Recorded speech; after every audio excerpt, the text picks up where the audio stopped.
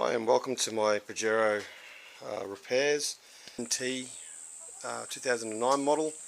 Unfortunately I didn't start my channel soon enough, so I have done a few modifications to the car. First one is I put a TJM AirTech snorkel on. So it was a little bit of a struggle because originally the bottle that goes with it really doesn't contain much fluid, so what I had to do was I actually had to modify my original bottle, which hopefully I'll be able to get some photos of later when I'm doing some of my other work, to fit back into its space. As you can see, it's a really tight fit with the air box, but I actually got it in there.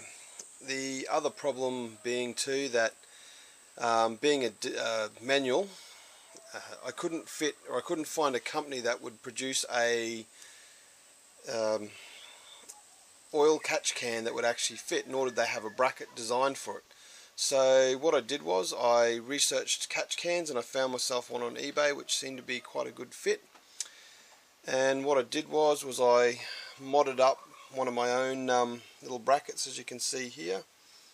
Hopefully you can see what I've done. So all I did was I just had some flat steel, galvanized steel, cut a flat piece out so it actually, you can screw on and through. The first screw goes through into the radiator fan shroud mount.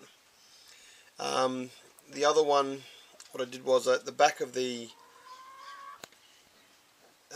piece of steel, I simply cut the grinder blade through and I welded in at cross angles a piece of steel at the right angle, and you can see it's screwed into one of the bonnet under bonnet mounts. That was actually where the original bottle from the TJM snorkel replacement water fill bottle was. Realistically I had nowhere else to go. What I tend to use is this manual here. It gives me a great deal of help, plus I also watch other videos on YouTube.